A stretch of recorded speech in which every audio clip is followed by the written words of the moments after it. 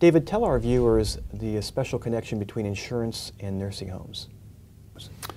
That's important. It's one thing that the general public and some lawyers do not know. And that is that there are so many nursing homes out there right now and assisted living facilities. Assisted living facilities and nursing homes are actually two different types of care. But many now do not carry general or professional liability insurance. The general public does not know this when they're placing a loved one into one of these facilities.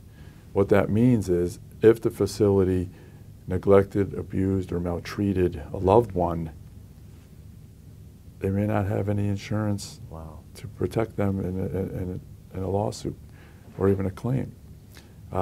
Think of it this way. You have to have automobile insurance. Sure.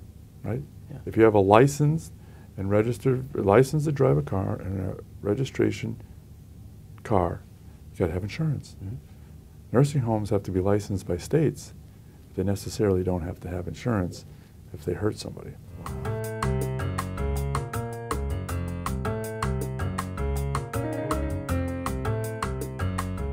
Thanks for watching. Send your questions or comments to Michael at mike@howdavidbeatsgoliath.com.